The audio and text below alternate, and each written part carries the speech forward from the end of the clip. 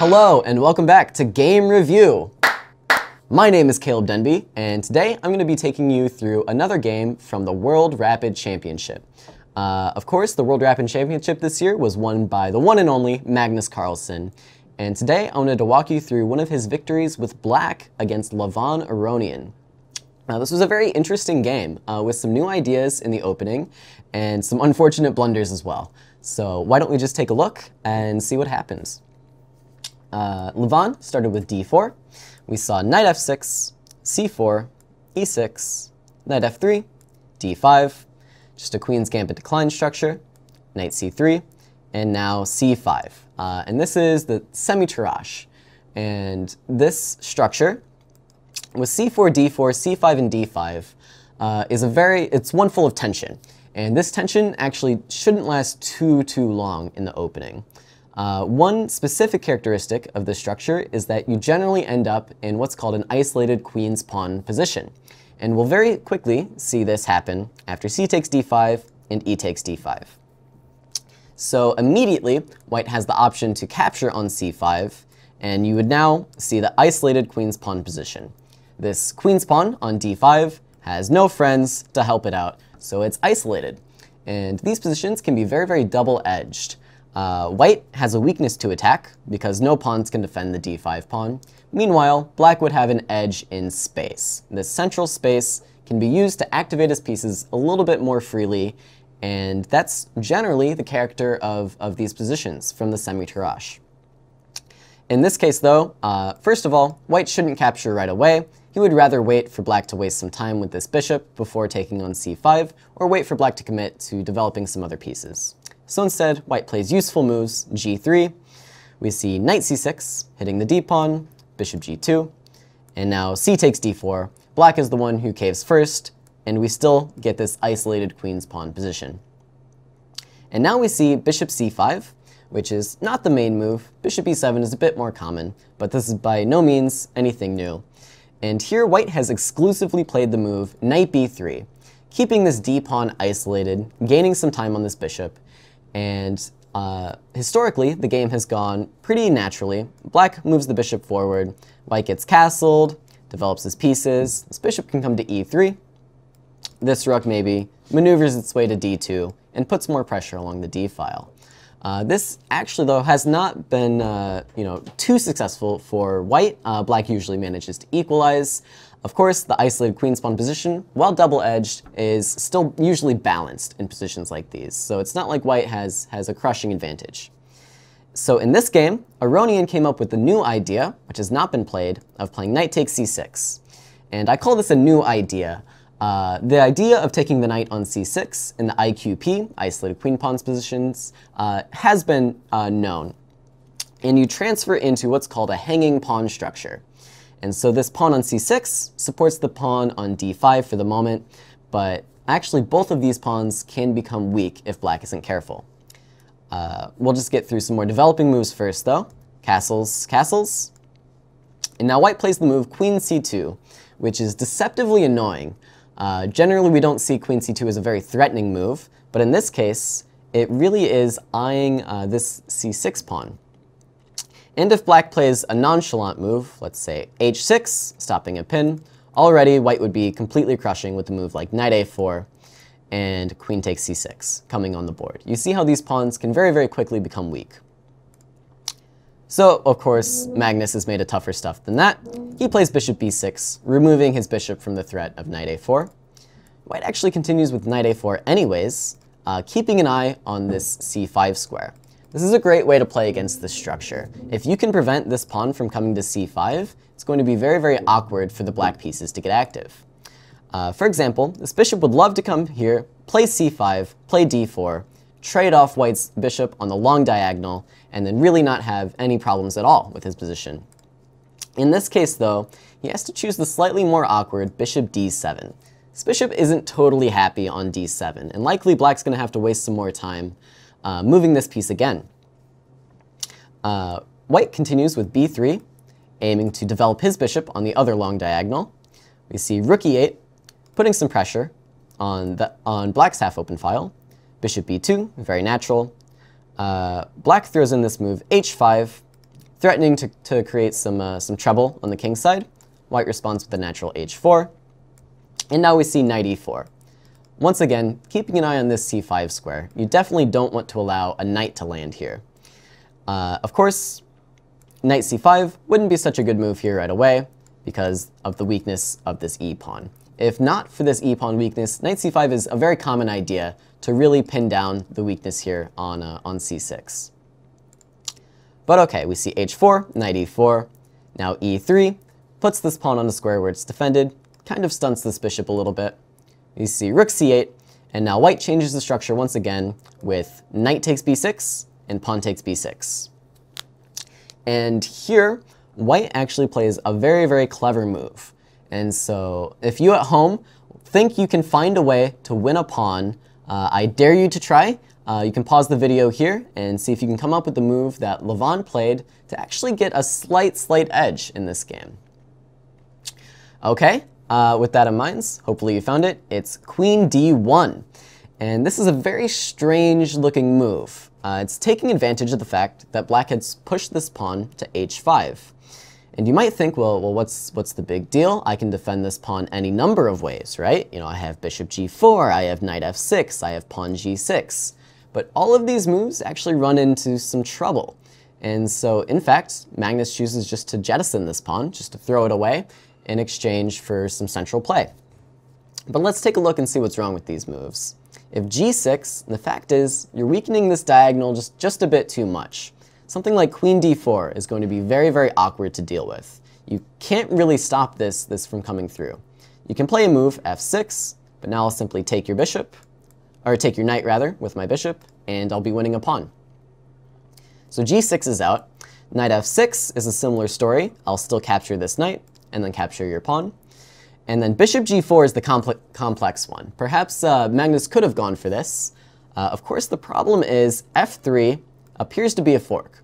Of course, this isn't quite so simple though, because black is getting some counterplay by taking on g3. And for one, you could capture this rook on f1, but also you can get some very dangerous play around the king by simply taking h4 with the queen. White has a lot of pieces hanging, and this would have been a very, very active way for Magnus to try to play. Instead of going for these complications though, Magnus simply plays bishop f5, and after queen takes h5, picking up the pawn, queen d7, we see some threats on the light squares, and black is going to look to play in the center. So we see queen d1, black continues with c5, simply rook e1, bringing the rooks into the center.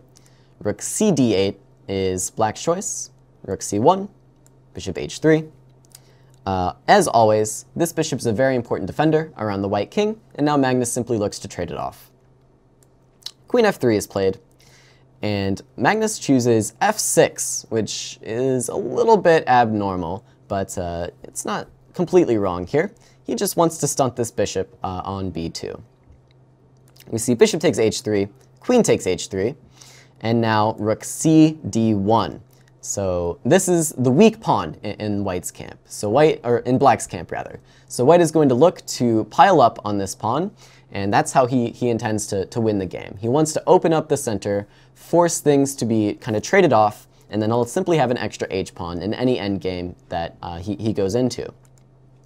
Of course, chess is not always so simple, and Magnus Carlsen is kind of a master at keeping his cool, even when, you know, the endgames aren't favorable for him. So he simply, you know, keeps the tension, plays b5, and he's forcing white to make more moves. And that's the nasty thing about playing Magnus. He gives you no easy decisions. And so white can do any number of things here. In the game, he chose to play queen g2, offering up a trade. Magnus keeps pieces on the board. We see f3. This knight simply drops back to d6. And now white starts expanding on the king's side. And while this isn't such a bad idea, it is what led to Levon's eventual demise.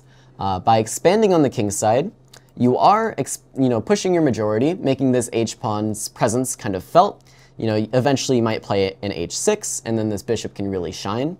But the downside, of course, whenever you push your pawns forward, you're weakening your king. And this is the problem that Levon eventually ran into. Magnus chose this moment to push d4. Of course, e takes d4 might actually be met with the queen sacrifice. Queen takes e1, gaining 2 rooks for the queen, and really breaking open this king. That would be horrible for white. So instead we see queen c2. No, we don't see queen c2. We see queen d2, keeping the tension here for just a moment, and defending the rook. So this is now a threat. We see queen d5. And the idea is that now there's already some pressure on this f3 pawn. And you can start to see the air around the white king. And you can start to see how this game can kind of go wrong for white. It's a very dangerous position. Levon still had it under control, though. He plays e takes d4. And now black could, in theory, go ahead and capture this f-pawn. But white's planning to play the simple queen g2, trying to evict this queen, and then d takes c5. And this would be totally fine for white, actually. And we're getting closer to the type of endgame that white is really looking for. Right now, this passed c-pawn is going to be very, very dangerous unless black can pick it up immediately. And so Magnus chose not to go in for this line. Instead of playing queen takes f3 and allowing this pawn to get to the dangerous c5 square, Magnus plays c4. An idea, just to keep this pawn on d4, keep this bishop locked out of the game for the moment, and try and, hamper the white pieces. And this is where everything kind of went wrong for Aronian. And it's actually a very, very strange mistake that he made. It's very, very natural now. Before, you were tactically defending your f3 pawn because you had the threat of taking on c5. Black has removed this threat, so it's very natural now. You should just defend your pawn. Just play a move king f2, even king g2, although it's a bit less natural. I like king f2, just defending f3. And now you can go about your business in your own time. Black might be regaining a pawn over on the queen side, but white should stand better in this endgame due to this very nice bishop, and white is still a pawn to the good. You can imagine a move like d5 coming later, and like I said, h5, h6 coming through to shake loose black's king side. But instead of that, instead of the very natural king f2 or king g2, we see the move bishop a3. And this is just very, very strange. It simply loses this pawn on f3. White still has this move queen g2 to keep things a little bit under control. But now, with f3 gone, black's problems are really, really nowhere to be found. The game continued. Rook takes e1, rook takes e1, queen c3. The rook is attacked, comes back to d1, and now we see b4 from Magnus, and this bishop has actually seen much better days. Queen e3 check was Magnus's choice. Levon chose to block this piece off with queen f2. After queen h3, queen g2, we see a quick repetition, and now this queen comes to e4. Once again, attacking this pawn, so queen g2 we see again, and now c3. And you can really feel the power of black's position here. While material is still in white's favor, it is 5 pawns to 4. This c3 pawn is worth more than any pawn on the board for white.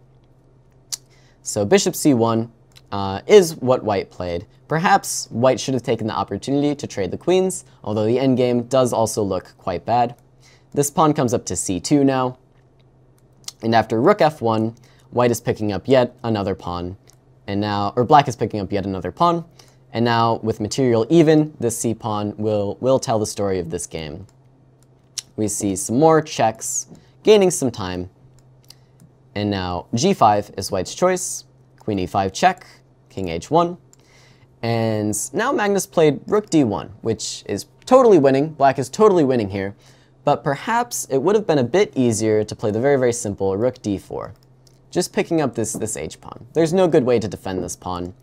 If you play, let's see, there's nothing you really can play. If you try to take c2, you're simply going to get checkmated after something like this. The rook will come to h4 and hit this king on h1, and there's nothing really to be done.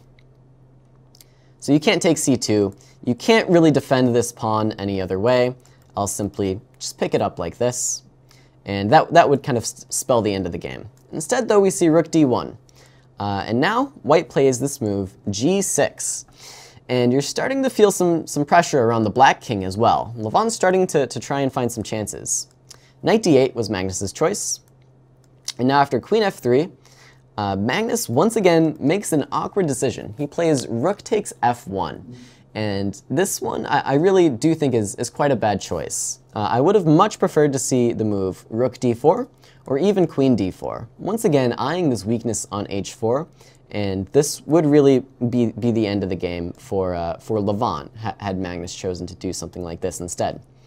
But after rook f1, things start to get a little complicated. We see queen e4 check, king g2, or queen g2. Black does take this pawn, but after some more checks, it's a little unclear how we're going to get rid of this bishop on c1, with just this knight stuck all the way back on d8.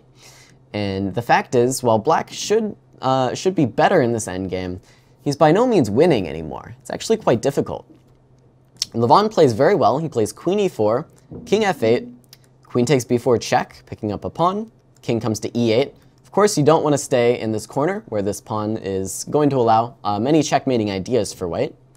Queen b5 check, king e7, queen c5 check, king e6. The king wants to come up the board to the queen, where it can hopefully hide behind it to avoid this perpetual.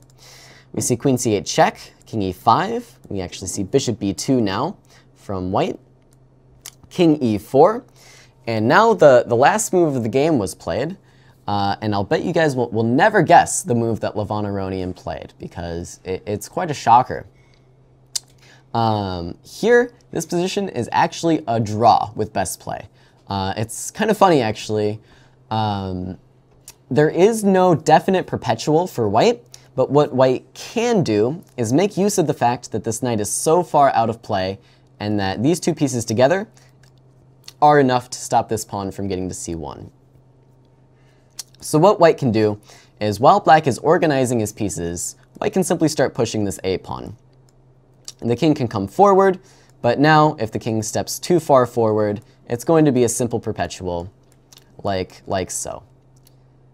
So instead, black has to try, tricky things, start giving checks, but every time black wastes a tempo, we're going to push this a pawn further down the board, and eventually black will be unable to create any threats. And while this is very, very difficult to find over the board, it's a lot better than the try that Levon Aronian had, which was to play queen b7 check. Now, I'll let you at home try and figure out, see if you can find some way to refute this move. I'll give you a hint. It's a free queen.